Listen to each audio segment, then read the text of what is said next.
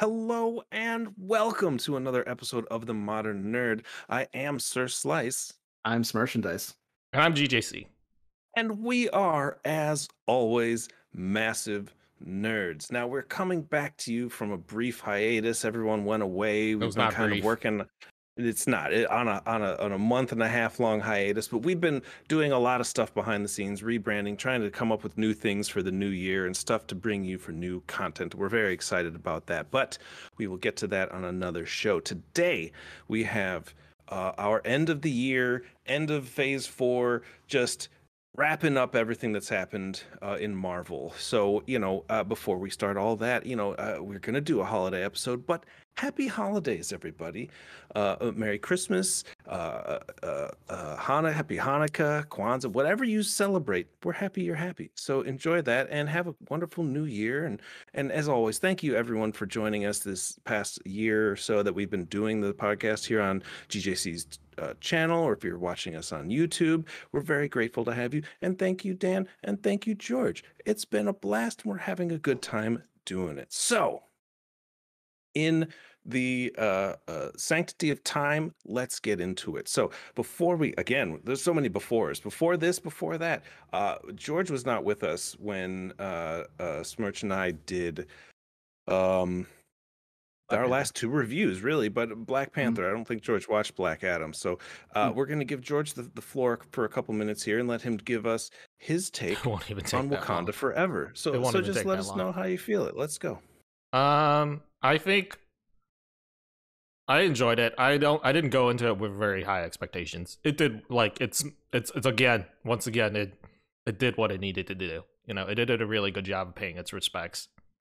But also maybe to the effect you want to say, like, if it was in a box by itself and outside stuff didn't matter, and you watch the movie by itself without knowing any of the context behind it and the real life ramifications, you could almost say something felt like it was missing throughout the whole entire film. Sure. Something felt like it was missing the whole entire film. But what was funny is that was the whole point. Like, something was supposed to feel like it was missing, and it was him. Yeah.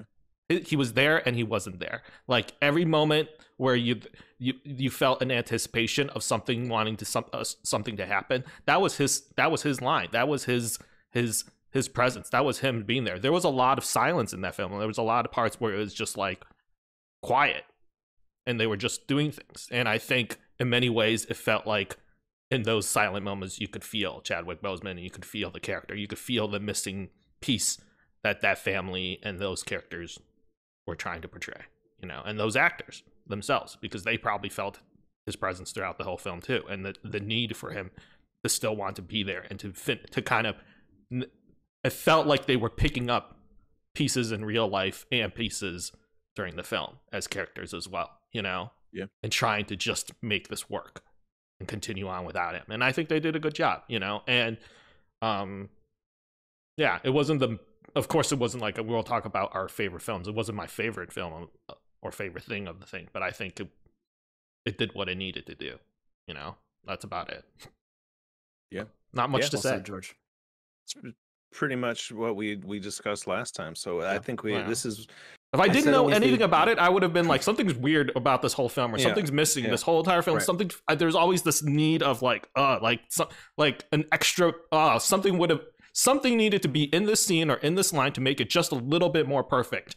And that's when I realized, was like, man, it's him. Like, George, if you have a chance to check out our review, you will see me say almost verbatim what you said. Wow. I purposely didn't. I wasn't much as mature about it. Certainly, I was much more like, no, I want to feel like, I was like, if you're gonna do that, then fill the gaps. Don't leave us hanging with like, we get it, we lost it, we don't need to be reminded. But basically, I agree completely. Yeah. So that was it. It was a solid outing. It was a very good movie. Yeah, it did it did everything that I expected it could. I didn't expect too much of it, and it did everything I needed it to do. So I'm okay. Yeah, and it's a good quote unquote passing of the torch. And she's a perfect.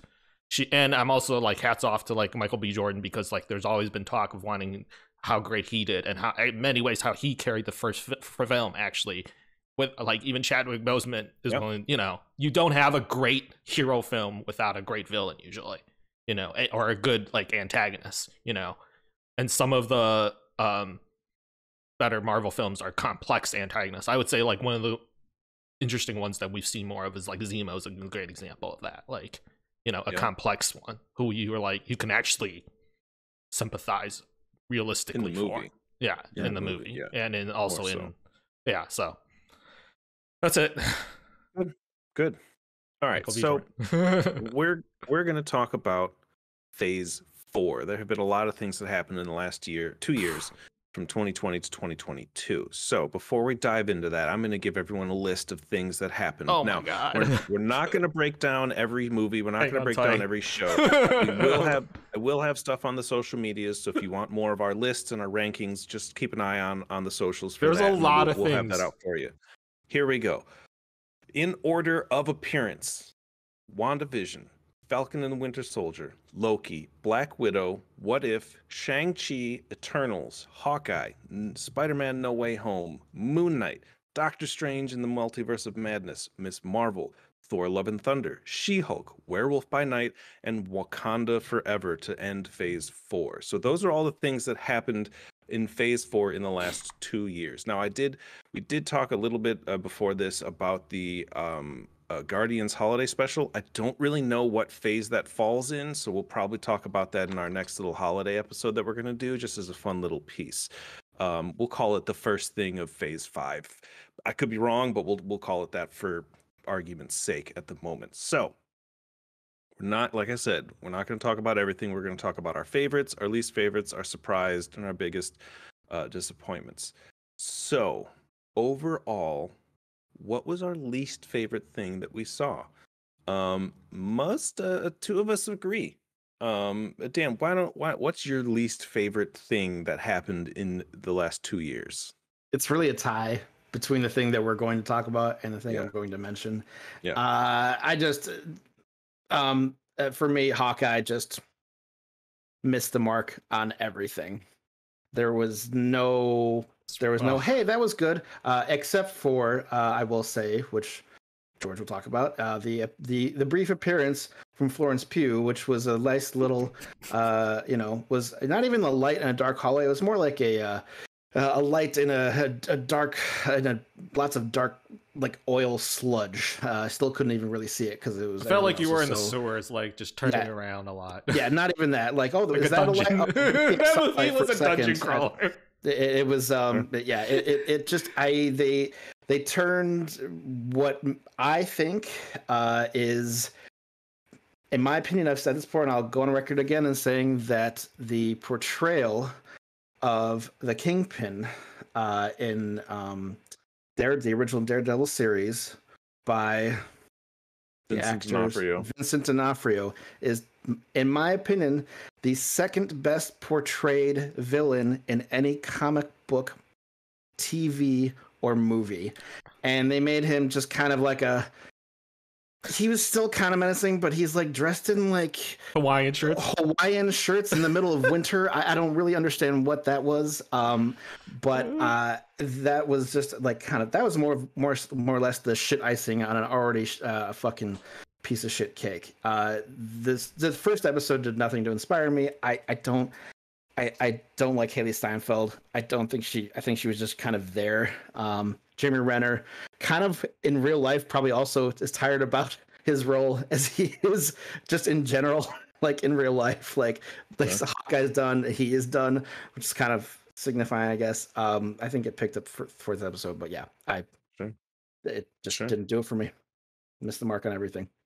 That's fair. Overall, I believe our unanimous least favorite thing that has happened, and pretty much everyone's unanimous least favorite thing that I know of, is Chloe Zhao's Eternals, which is unfortunate because Chloe Zhao is a very wonderful director, and they had a good writing team and a good production team and everything. It tried to do too much, and it really did not land. Now, I will say this: I rewatched Eternals in the last couple weeks, and it has moments that I think I was toying with this idea of just like recording it and editing it out, all the bullshit, and just making it an hour and a half long movie, and it would be great. You know, I mean, there's so many things that are You should cool, do it.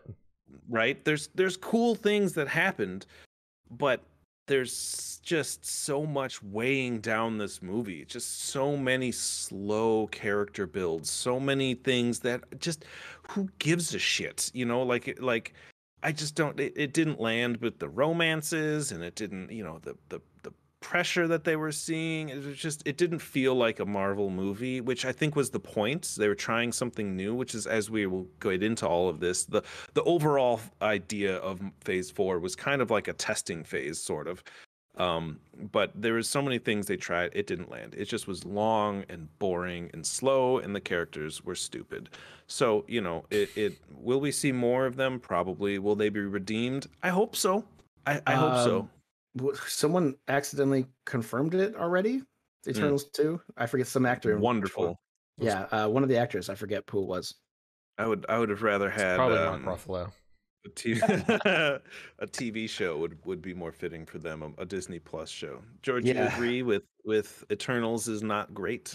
I mean, it's not good at all. Like I would have rather they just forgot about it. Yeah, I agree. We've talked about this in ad nauseum in many other episodes. Yeah, I'm not gonna really. I don't need to go into it, but like, I just don't know why they made this film the way they did. It's too bad. It's at its core, I think it's a good story. And then like, powers just are visually. you know what it was? It was like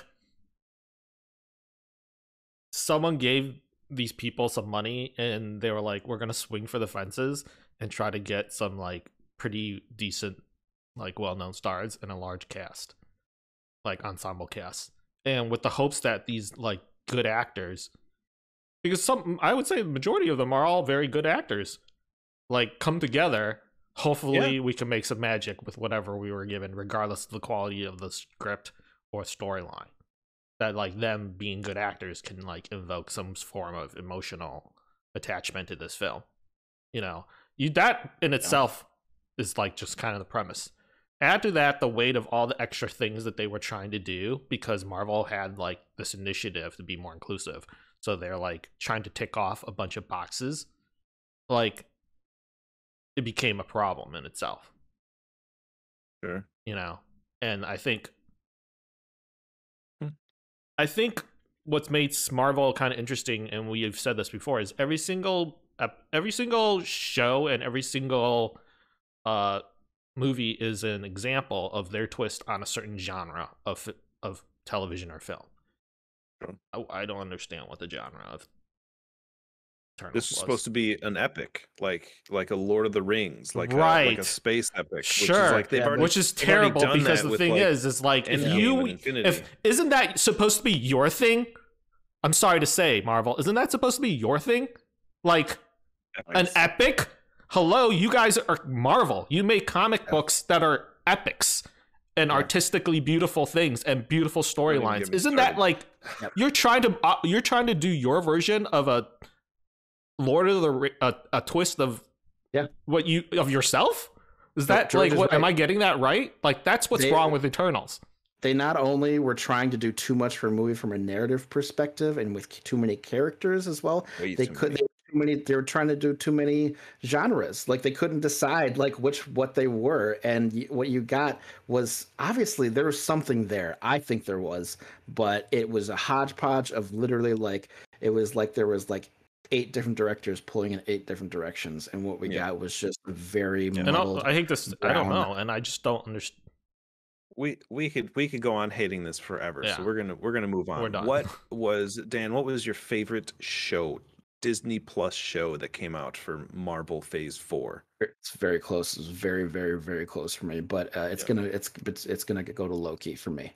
The only reason I'm not saying WandaVision is because Loki just I don't know. It was in many ways the cinephile in me wants to go for WandaVision just because of what it achieved from just a show television standpoint was phenomenal. Loki, I think it's more of a preference. I love Tom Hiddleston. This show gave me a lot. Everything wasn't perfect, but I was glued to the TV from front to back. And maybe I don't know. I don't know if we'll ever see a TV show have this big of stakes in the Marvel universe as a whole again. Maybe we will. I don't know. But seeing that, I think, was a big factor for me as well. And it was just the moment when he got what's the word they used? When they would kill them, they would ice them, whatever, and he got dusted or whatever. I was like, what? How? What? And anyway, very good show. Very good show. I changed my last minute. Back to what I originally said, which is She-Hulk. Okay. Solid. You want to give us a short why? She-Hulk, I mean, it's like you like it in many ways because it's like the Deadpool of it's the only taste of any type of fourth wall break we've had, like real fourth way. It's like a new era for Marvel in the sense that like they can like go outside themselves and like, and it's the only sign that I've had like on screen that like they've actually even took any time to listen to what fans and like genuinely try to be like, hey, this is our sign. We're watching you. Like you're watching us. We're also watching what you're saying about us. Like, and here's the proof because we're gonna put it in the show and like be like, hey, we understand. Like, you know, and like I think the show, yeah, that's in itself is historic. More like maybe more so than anything else because you have to think about the fact that this whole entire like thing doesn't have like an Avengers moment, you know. This phase didn't have like a let's all come together little small parties, but no like not really they had no like class reunion like let's go moment because it's it's that phase. And also but they had little parties like, hey, we're doing like something on the West Coast or something on the East Coast, like but this one was kind of interesting because this show also did a little bit of that. You saw some people and, and that's kind of the tone of the whole entire phase anyways. But all right, that's it. I've talked about She-Hulk and why it's great before. So yeah, you go check out any one of our numerous She-Hulk episodes and you'll get a lot more from all of us on that one. My favorite show was WandaVision. That one just resonated with me a lot. And not just for like the beginning where it jumped and kind of really kind of dove into the differences of genres from the eras and all the different types of shows and sitcoms and stuff, but like the overall message of grief and getting through something and like all of it, just it really came together in the end. It ended well. It had a couple of weird little things, but like it really, the whole show and not to say anything like Loki didn't do that, but I think for me WandaVision hit harder. Loki still did great, and it's again, it was really close because Loki is a bit more of like a fun romp, whereas WandaVision is a little bit heavier, and that really just kind of sat with me. Like I went back and rewatched parts of WandaVision and I think I watched it all again. So it's it's the only one that really brought me back again. So that was just superb for me. It hit home, and I love TV, I love movies. We all do. Obviously, we wouldn't be doing this show for you if we didn't have a love for it, and that really spoke to me on that one. I think the next one's going to be a really short discussion because we've talked about it before. Unfortunately, you cannot go back and watch our old review of this. I've taken it down because it was such a disaster in editing and everything. But the favorite movie for Phase 4 was Spider-Man No Way Home for all three of us. I'm just going to throw that out there for everybody. We had a really long, it was like a 2-hour long. We had a before the movie, we had an after the movie, we had different scenes when we were talking, but that second scene had no audio. So unfortunately, you can't go back and watch our old review. But we were all just so like awestruck by this movie when it happened that we bumbled through. Like we couldn't get over how great and how good of a feeling it was to really truly say what we loved about it in the podcast. Like I went back and watched it and everything, and like we loved it, but we couldn't tell you why we loved it other than like a couple of moments where we were just like, and it was absolutely hilarious to hear us bumble through that review. But I have watched that movie 5 times already, and I absolutely love it. They re-released it in theaters, and I didn't go see it because the movie theaters in England suck. In my city suck. But they added more footage, so when that comes out, I'm gonna rewatch it again. But this movie, for me, everybody who knows me, Spider-Man is my jam, and it ticked every single box that I've ever wanted in a Spider-Man, in a comic book movie for me. You know, this is like one of my favorite overall Marvel movies to date. There's some really good ones, don't get me wrong, but this is one of my favorites, and I'm biased because I've been reading Spider-Man since I was 8 years old. So, you know, yeah, No Way Home is, I think, one of our overall favorites and most favorite. There may be some others that we can tuck into the overall favorite and conversations, but anyone have more to say on Spider-Man No Way Home?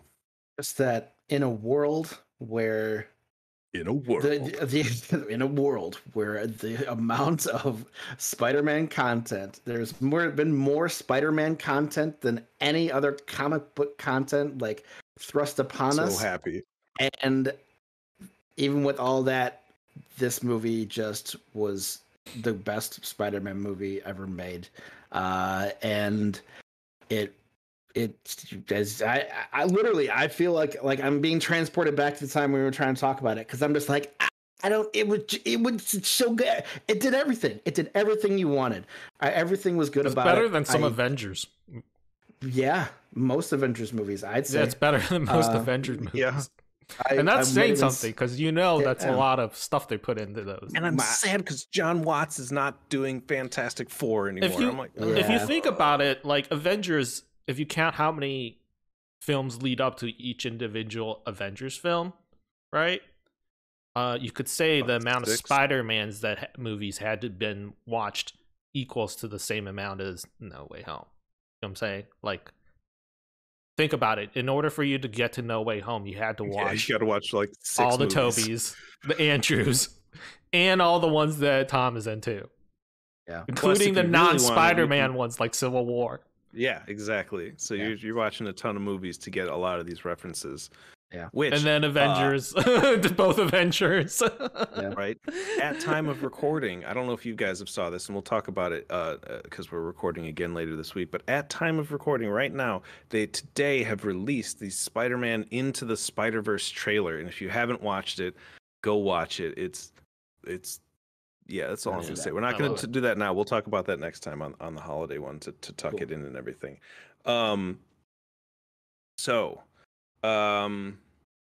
What was something that surprised you guys? Like, what did you like and we'll talk about the overall in a minute here, but like, what was it that you were least excited about? Not least excited, but you're like, maybe. And then by the end of the movie or show, you're like, yeah, that was way better than I anticipated. I mean, George touched on it already. She-Hulk. I was not expecting much, and it, in a way, it didn't. There was not a lot of action, which the younger me would be disappointed about, but I'm not disappointed by that. It was good, and yeah, the whole the talking to the audience. I didn't know how she would do, and she did great, and it was so like there's no way, like, they planned those episodes when you think about it, and it's almost as if those episodes were responding to the criticisms that were happening before the criticisms even happened. Dude, that's how some do they meta know? Shit. That's some real, because they know, man. I don't know. Kevin knows. Kevin knows. How would they know? They're not gonna know. How would they know? Kevin knows. They did, and they knew exactly what people were gonna say, and they mocked them. And it's not even like they're responding to it. It's like they're knew exactly what they were going to say, and they responded to it. And that, to me, was incredible and deserving of a round of applause in itself. On top of an already pretty great and fun romp.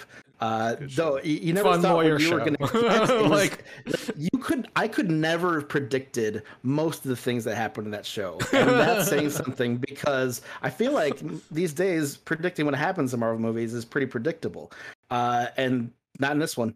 No, like what? She's gonna spend an entire episode like in group therapy, chatting with these guys. Like Yearning what? it up. Oh, you're joking, surely? Nope, nope. That's exactly what happens, and it's good. It's good. So props to Marvel for stepping outside the box a little and trying something new. It's a real comedy. Yeah. Yeah, it's a sitcom. They made a sitcom, which was solid. Mm-hmm. My biggest surprise for me was Werewolf by Night. If you haven't seen it, definitely spend 55 minutes and go watch this movie show thing. It from the trailer, I knew I was going to see it because it looked cheesy and campy and stupid, but it turned out to be very good. Just a fun, enjoyable, good story.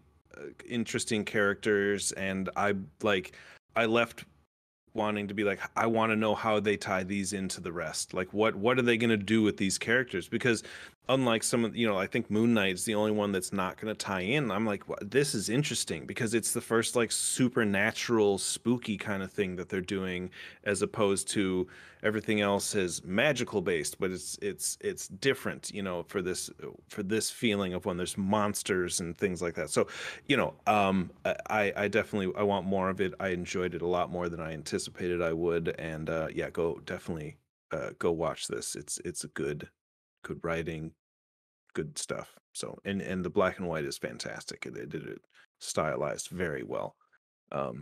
George, I didn't understand the assignment for this question. So originally I thought of like what's the biggest surprise? Yeah, like what's the biggest surprise? And I was like, well, my biggest surprise is like I thought Florence Pugh was like a breath of fresh air, so I chose an actress. I was like surprised at how well she like did with what she was given, and like the time she was given, and the context of being in Corona, and then her film being delayed, all that, like everything that she had to go through, and then coming back to even do something in a admittedly not so good TV show, but like still doing doing a great job of it and being a meme and just like owning every single scene she's in. Like she has that presence, and I'm happy that she's part of the MCU, and I look forward to what she does next. So I thought it was about an actress. But if we're going to talk about a show, I would say it's What If. What If caught me out of nowhere like a quick jab from left. I was looking right and it hit me. I was like, oh, okay, something to like tie us over until a new live action show like comes on. No, it was a show of epic proportions. Key to like whatever you could say Loki is actually in that way. Like the things that happen in that show, you could say arguably affect the great multiverse of the MCU on the scale that Loki did, because it happened.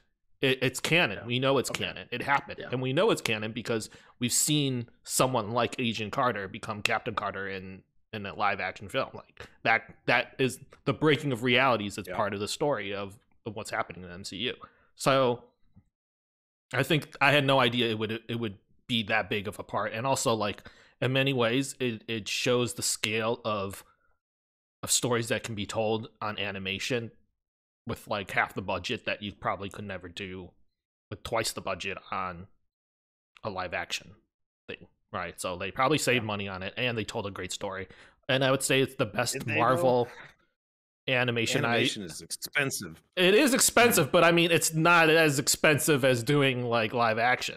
Yeah, that's fair. And you don't have to bring all the actors back. No, you don't. And I would say finally that it's probably like my favorite Marvel cartoon since like X-Men 97, like the original. Like sheesh, okay. And I really liked Earth's Mightiest Heroes, but that was an excellent show. I really liked Earth's Mightiest Heroes, but this might even top that in a Marvel animated film, a show, like or film or whatever. We'll have to do beautifully done. It's just so beautiful. Oh, or let's just do a podcast about great intro songs to two of the best. Come on, two of the best. One, I like to include the Justice League Unlimited crazy guitar riff as well. Yeah.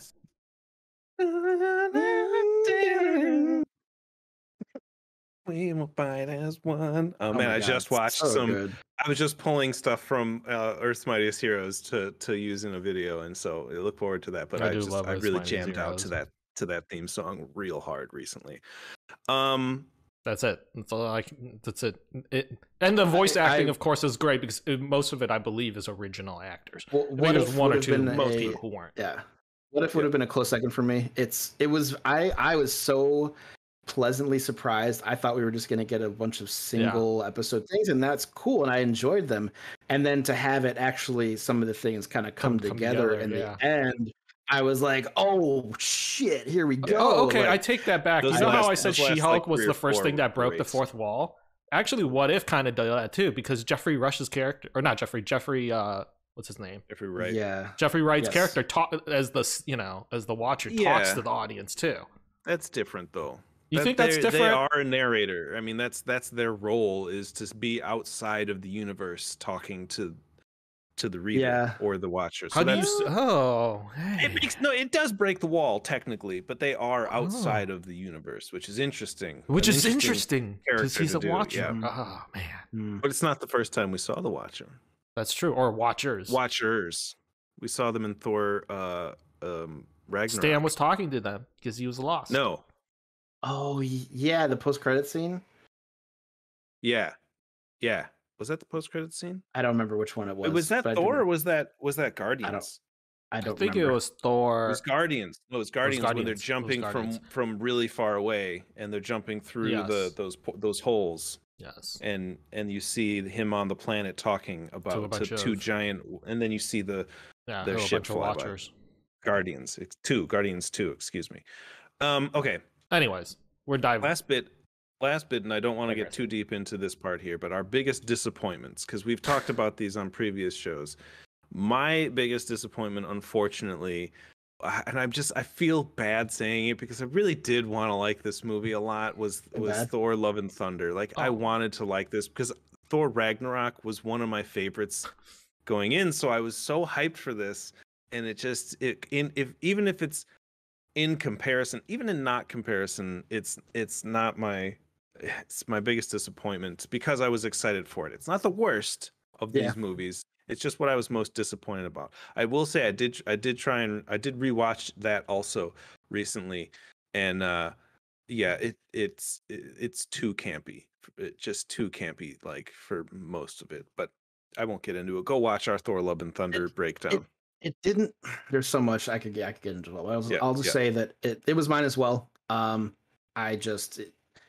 Sometimes you have to be serious, and you have to actually be serious and not be awkward or make jokes. It takes you out of the moment. I don't get how he can do two movies with the same character and they just feel so different. Well, it made me think about Ragnarok a little bit, and honestly, there were the serious moments in that war, I feel, landed a little bit, but very quickly followed up by shenanigans. And I think he just felt like it worked, so he didn't he wanted to keep that up. I'm not really sure.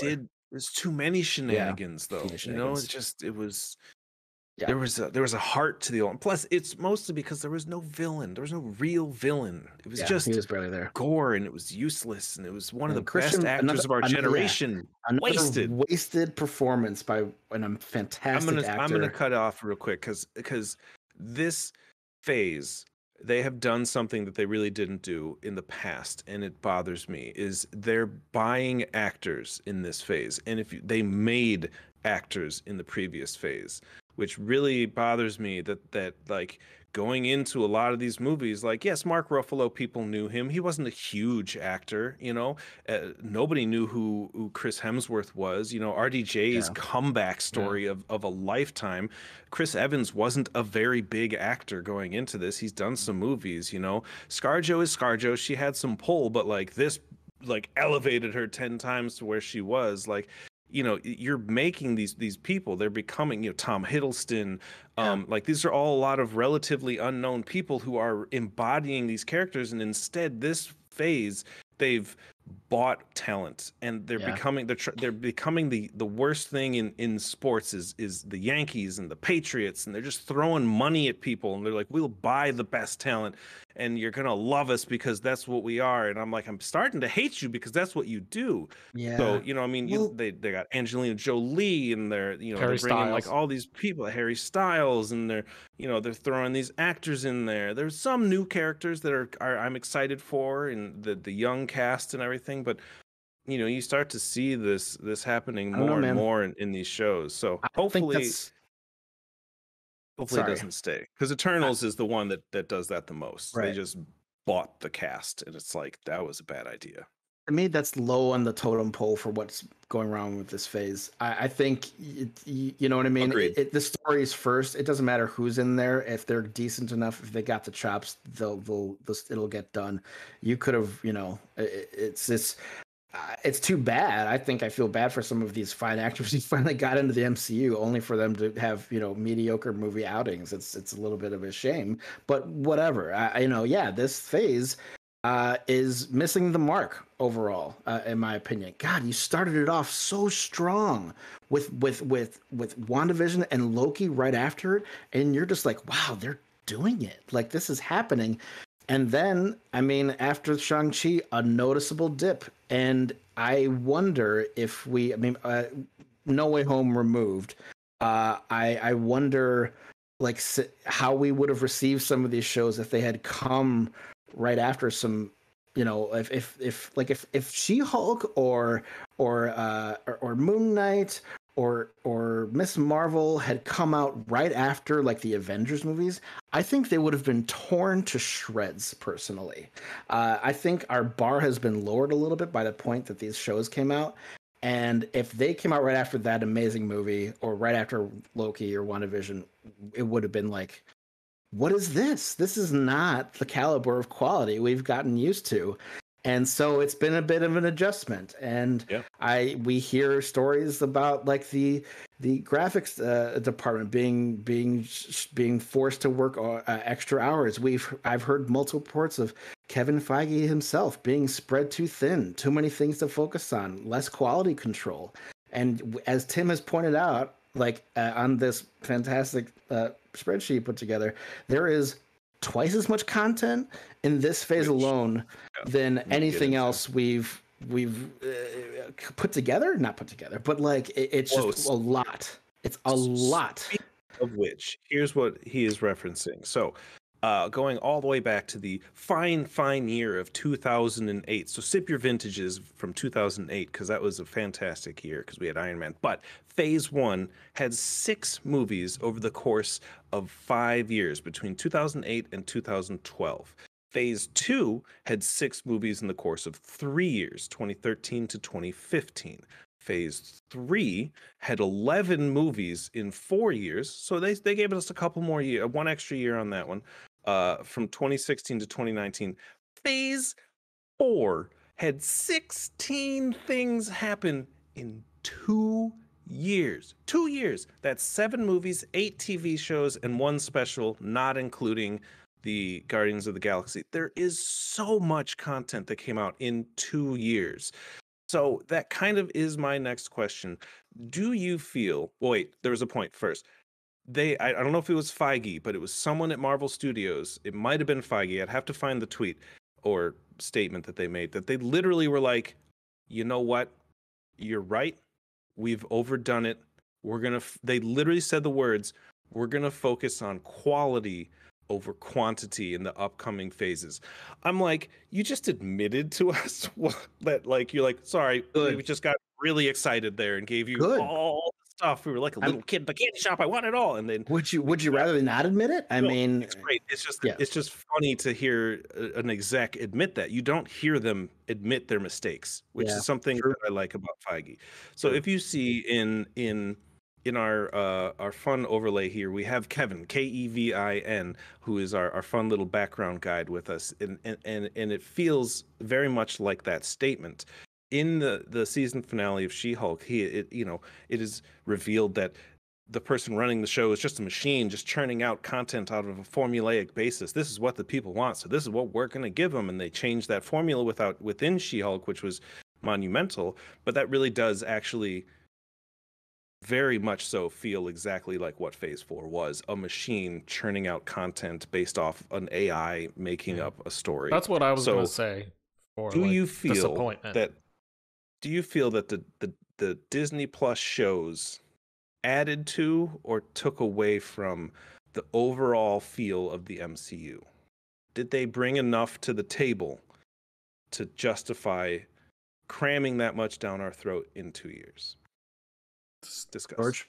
I was gonna say that that's like kind of the segue that I was gonna say is, or not segue, but like it would have been a good to connect it to what we are gonna say next. But I think Disney Plus is a double-edged sword. You know, it gave us the ability to tell more stories or hear more stories and see more content, but it also, like you said, it does spread the team a little bit too thin. It seems like.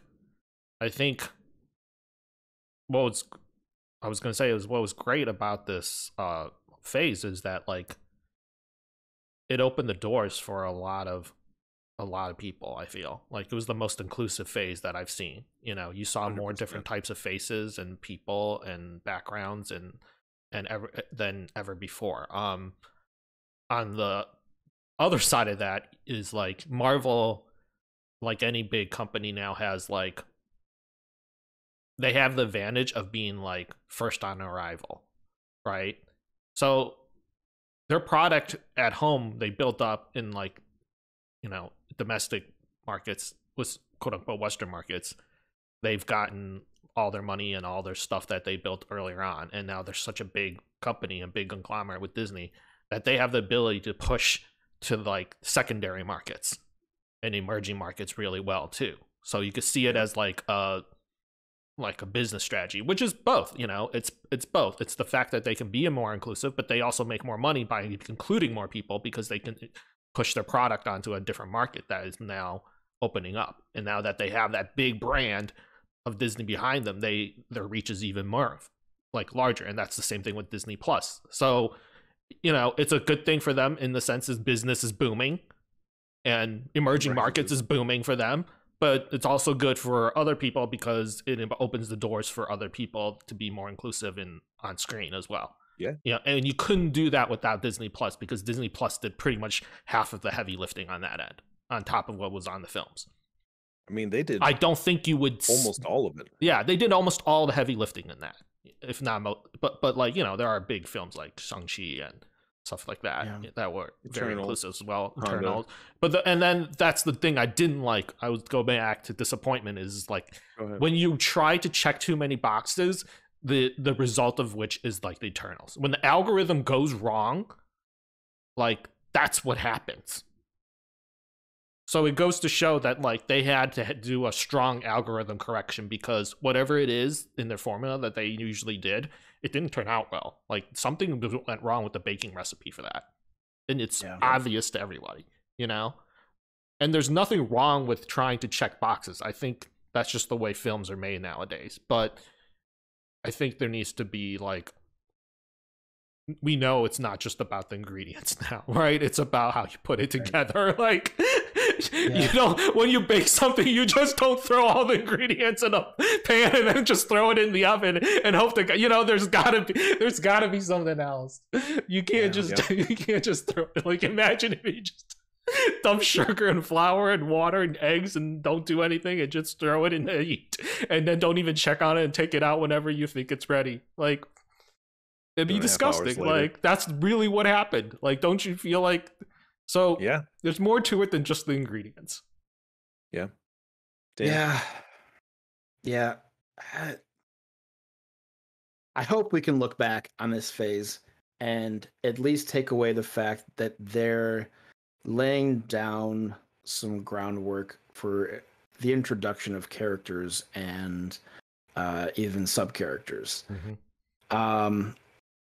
And learn from the mistakes they've made. To answer your question, Tim, ultimately, I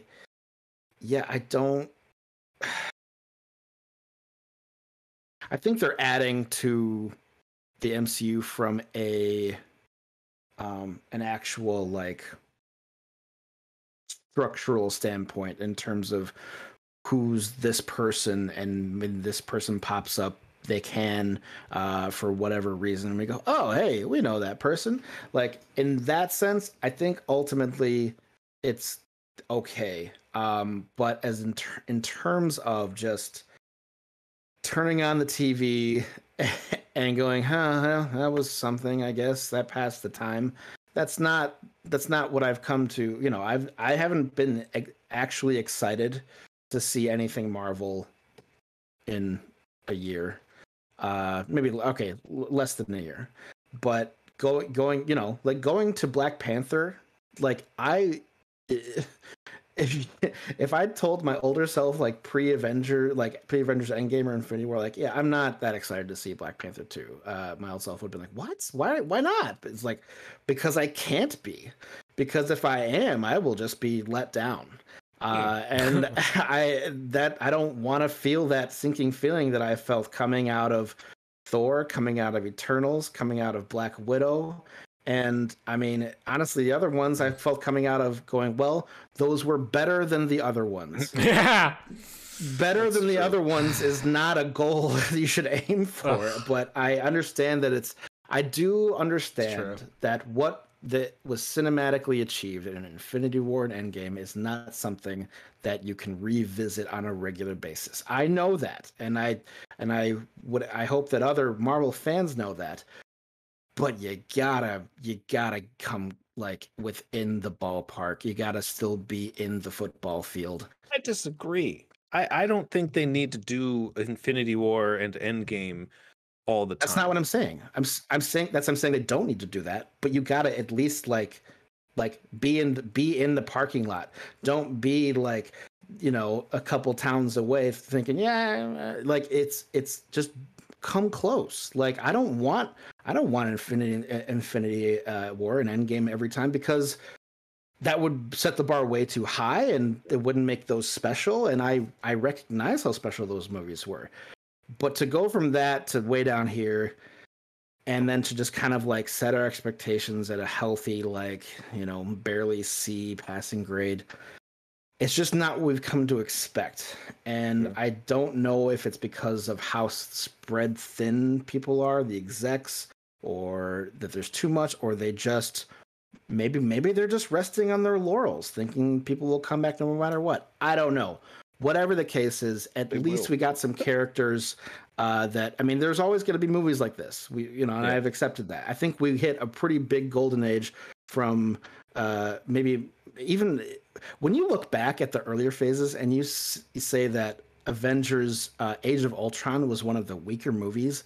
That's saying something, because that movie was still pretty epic and still pretty good. And that's speaking to the rest of the movies as a whole. In my opinion, I think the rest of the movies surrounding that movie were all so good that Age of Ultron seemed kind of bad by comparison.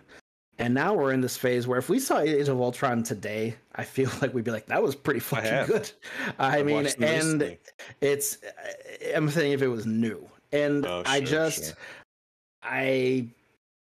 hope it sounds like they're doing they're going back to not square one, but they're revisiting how they do things, and quality over quantity. We'll see. My expectations are lowered, and I do think we'd had a great run of movies back in phase 3, and we'll see. I'm tempering my expectations. I think, to answer my own question, I feel the shows added volume and introduced characters. I wouldn't say they added a real value, unfortunately, in this season. There's a few standouts that were good and added to it, don't get me wrong, but overall I wouldn't put too much value into a lot of it. The first 3, grade Falcon and the Winter Soldier wherever you want. The first 3 added to the narrative. They all added to the overall narrative, and it was solid. I mean, you didn't get. I guess you get that in Miss Marvel. You do, but it's not the focus point of the show, and that's fine, and it is what it is. You get that you don't really get that in She-Hulk. She-Hulk didn't set out to do that, so that's completely fine because that's what it was. Hawkeye just missed. I think it's a fun show, but it just was not. If you look at it, it's just like a buddy show, fine. Yeah, it's a but buddy it cop didn't show. really. It just gave you a new character, and that's kind of it, and it didn't really do a whole lot.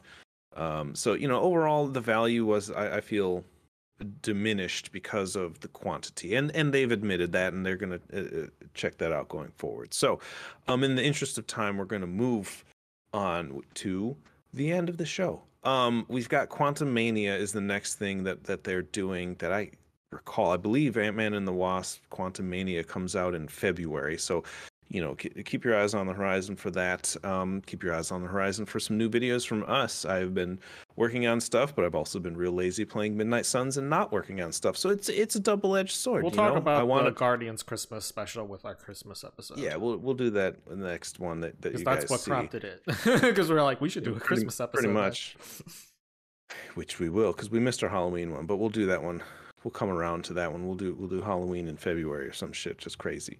Again, not asking everyone to do this, but Dan said it was a passable grade. Pretty much is what this phase was. It was like a C minus kind of area. Would probably be a general overall feel to how this phase landed. So take for it what you will.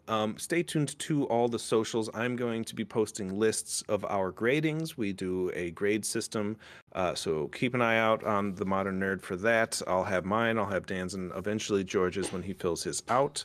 I will be going over some other things. If you thought any of this stuff was crazy, or if you have an opinion on any of our things, or you want to add to our list, feel free. We want more comments. We want more. Feel free to add it in to the comments, and like and subscribe as always. If you've had a good time, we have been the Modern Nerd, and thank you for watching.